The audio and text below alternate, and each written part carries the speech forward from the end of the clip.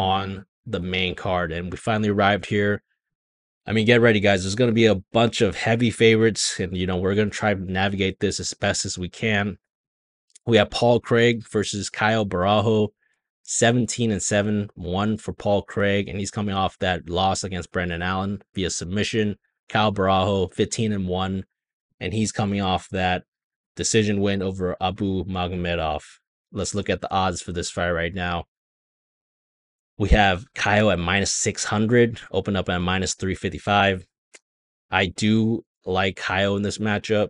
However, man, I just do not trust him that much. I mean, -600. And the reason why is, I mean, I think both these men really like to grapple. They really like to be in that grappling kind of matchup. And history has shown us that Craig is a very dangerous submission specialist, who can end the fight suddenly and quickly.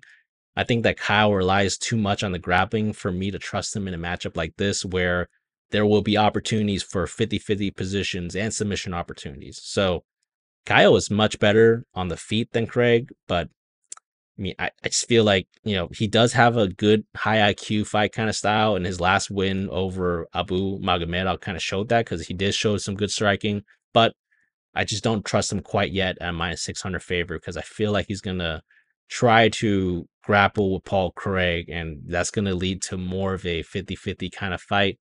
And obviously the odds right now are -600, so it gives me a little bit of a hesitance on Caio for now. But the pick for me is Caio via decision. I'm just going to pass on this fight for now, though.